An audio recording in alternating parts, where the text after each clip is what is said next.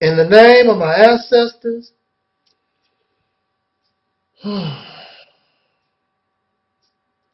peace forever and always, and welcome to another edition of the Reality's Temple on Earth Internet Ministry. I'm the host of this particular program, known here on YouTube and many other places as the Mighty One. The mighty, mighty, mighty.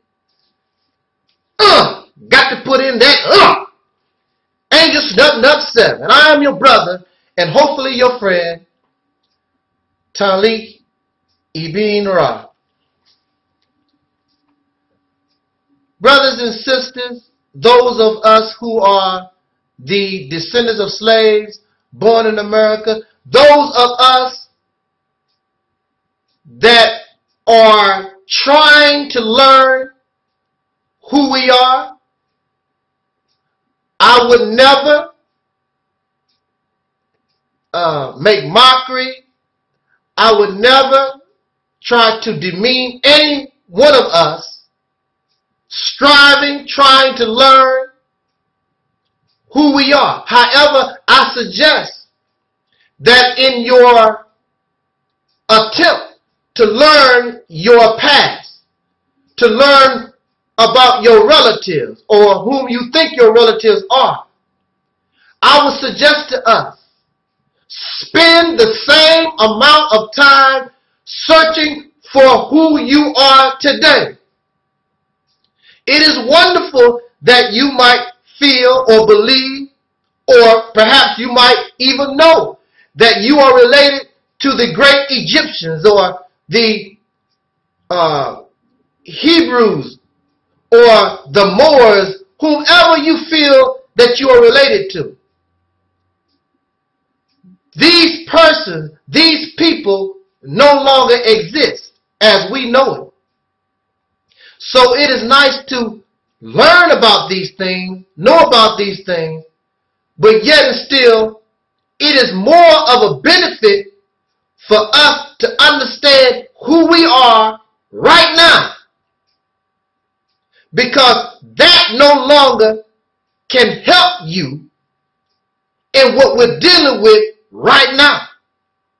In fact, the reality is, whatever they were, whatever they knew, did not prevent them from being a conquered people, and now they are extinct.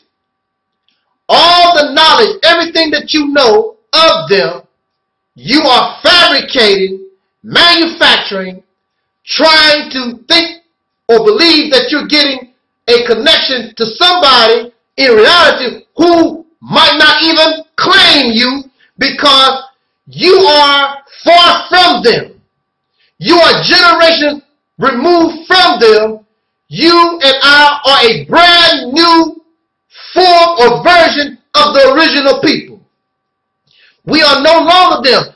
That's what you and I must understand. That's not who we are any longer. Just like when you leave your mother's womb and that umbilical cord is cut. You are from your mother. You are part of your father, but you are no longer them. You are an individual. You are something brand new.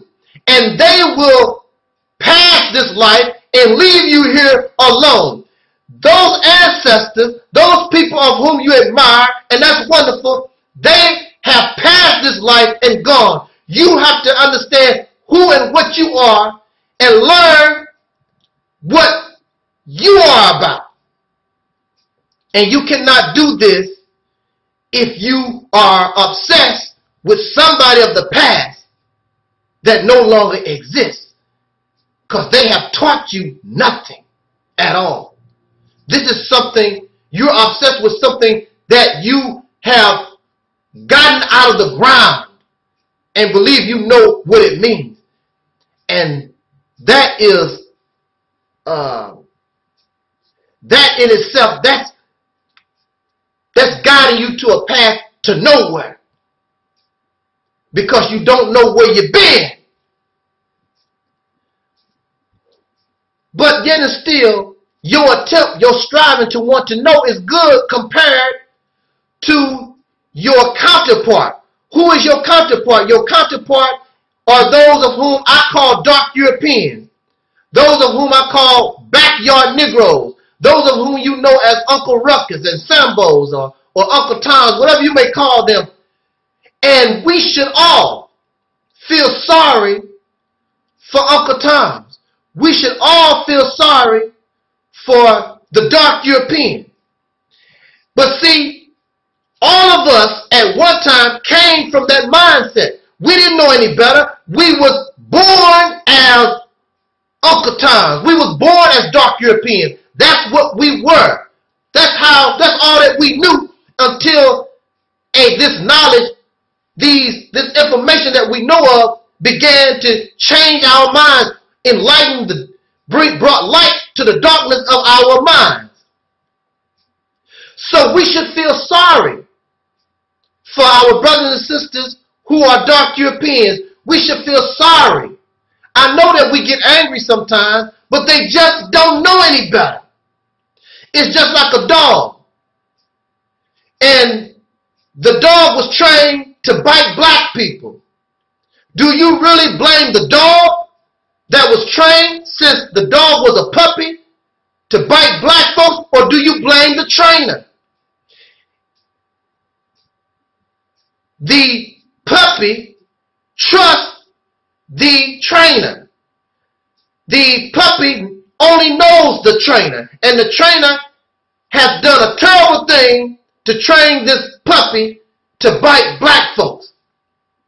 Now, this does not mean that you allow the dog to bite you, of which that's what the Uncle Tom dark European mentality did. They allowed these dogs to bite them when they should have been grabbing these dogs by the fur, grabbing them by their jaw, taking a pistol and blowing these dogs' brain out. But they didn't.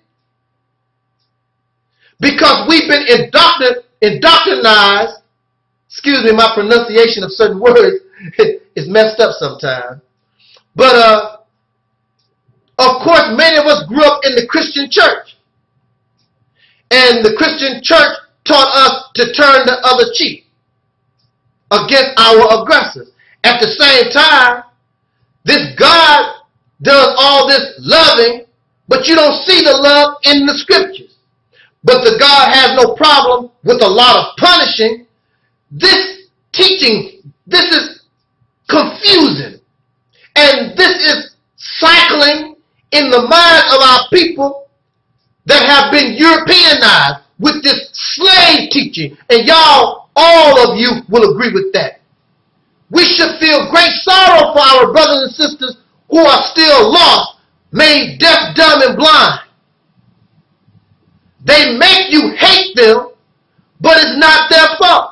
We all at one time acted the same way. You know how it is to be a Uncle Tom. Many of us proud to be Americans, unless you was lucky to have parents that taught you different. This is a mental illness. We've had this mental illness for 400 years.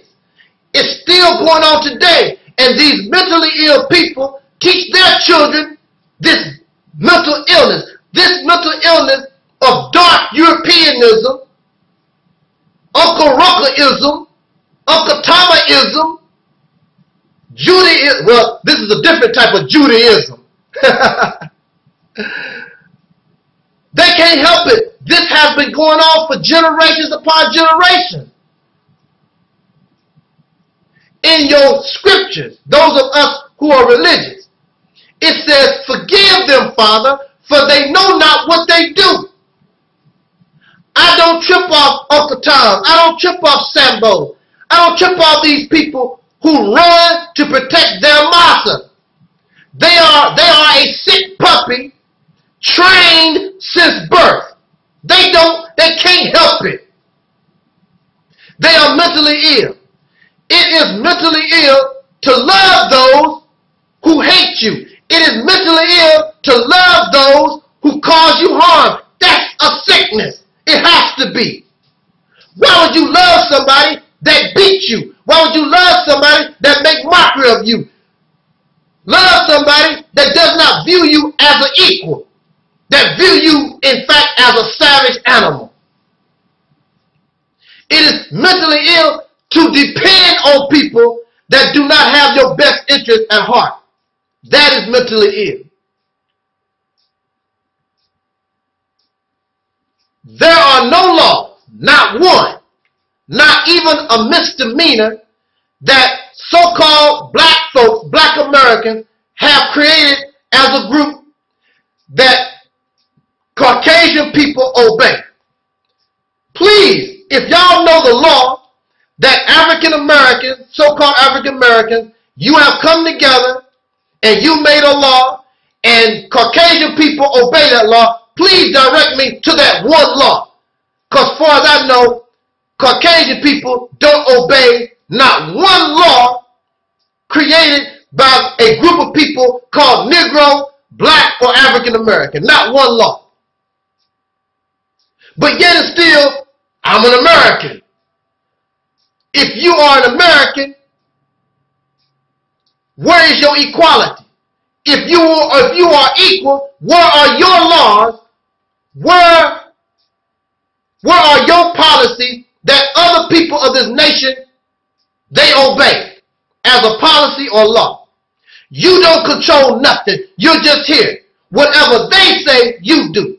You just a follower. You just a brown noser. You live the Uncle Tom, the Sambo. They live in a delusional environment. How can you claim to be an American? How can you claim to be an equal, but there is nothing that supports what you say except words?